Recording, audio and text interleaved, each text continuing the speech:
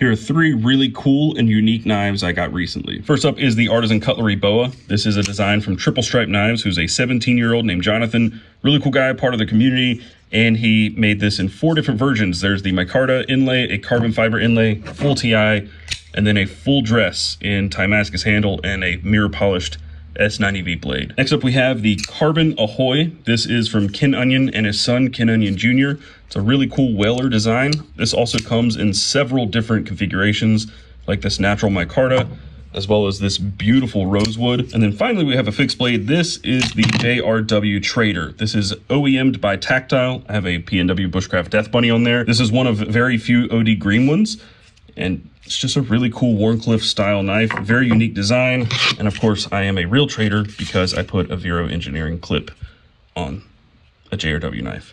So which one would you pick?